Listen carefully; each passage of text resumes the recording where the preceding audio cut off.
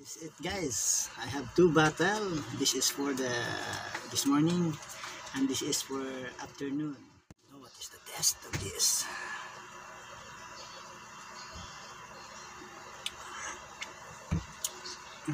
It's yummy, delicious.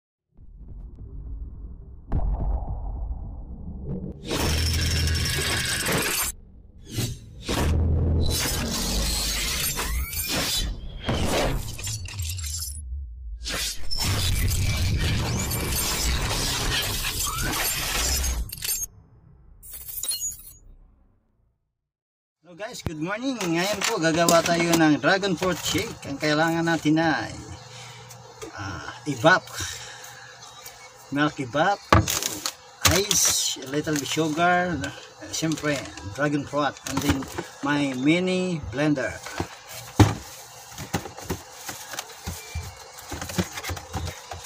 Yes, this is it, guys. Yan, my mini blender.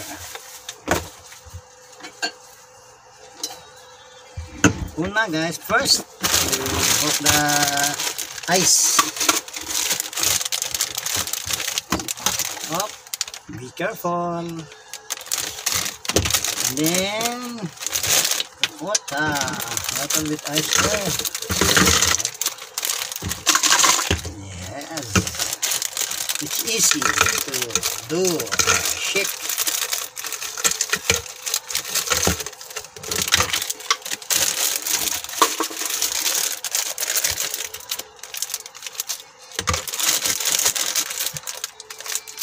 Yes, we can do it.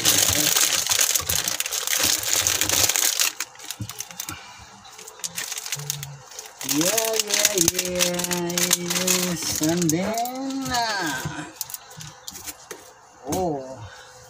this ice. Then, we put a little sugar. Yeah. A little bit of sugar.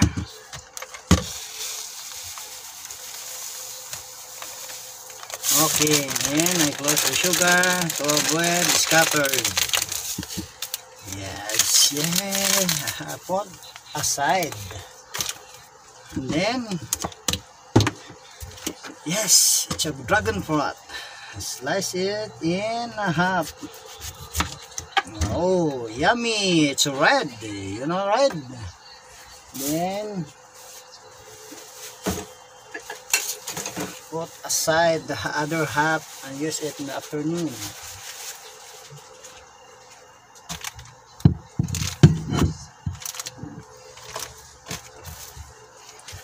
Yes, you slice it in a half, then like that.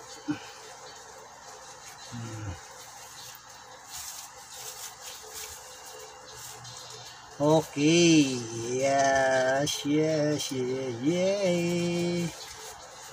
Okay, and then you put a spoon. Yes. Oh, look at this. Yes, spoon. Yes. Dragon fruit shake. Okay, look at this. It's a dragon fruit. And then, okay, another one. Okay. Oh, I finished this all. Other half. And then you like to do that. Okay. And then, yay. Okay, yes. Then put aside and make wipe the scatter part of. Yes, scatter. Yes. Aside. Then put na garbage. Then milk. Open. Yes. And then okay, open. Yes. and then okay, put aside, and then you put a milk. Oh, milk, then full of milk, half it's okay, half. Then other one, half of a bottle, guys. So it's okay, and then you put like that.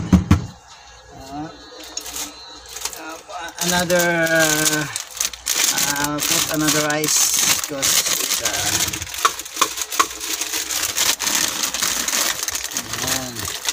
full of ice, right?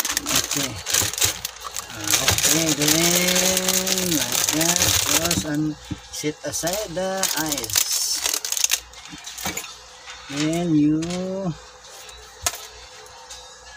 yes, you, and then yes guys, you put the spinner,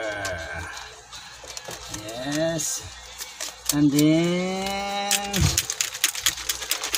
you shake like that. Then my mini blender, yes, like that guys, and then shake, then you put like that. Okay, and then press.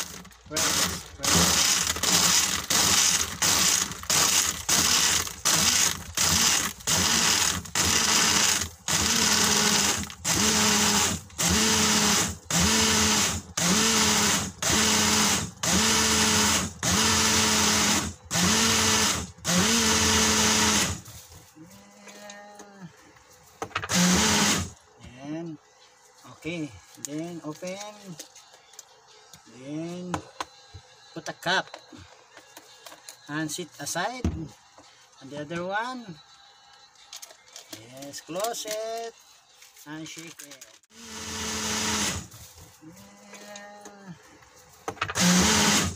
Then okay, then open, then put a cap and sit aside, and the other one, yes, close it and shake it.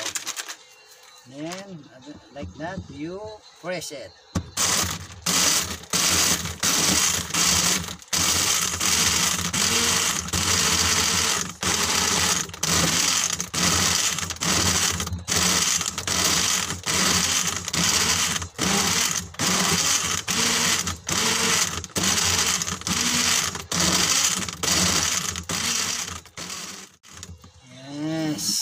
Then you remove the socket, set aside. Then this is dragon fruit shake, and I taste it guys. Wow, it's yummy, delicious. Then put another cup. Then yay! Yes, I have a dragon fruit shake.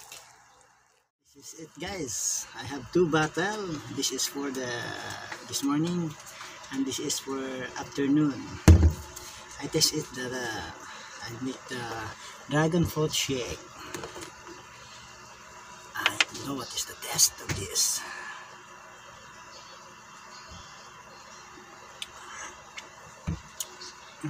It's yummy, delicious. You can do this at your home or in your office. Use a mini blender like this.